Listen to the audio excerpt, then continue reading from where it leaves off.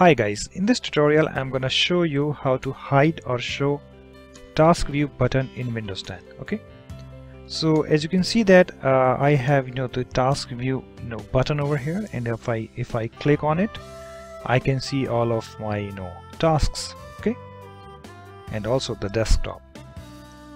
And if I click on it, it's gone. Okay, so suppose if you wanna hide it, so how you can do that? So just go to your taskbar, right click, and then click on this show task view button. Uncheck this. So as you can see that task view button is hidden.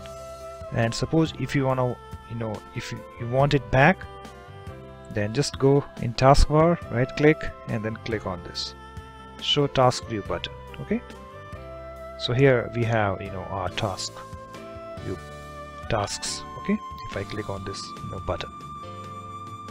Okay guys, so in this way you can hide or show task view button in Windows 10.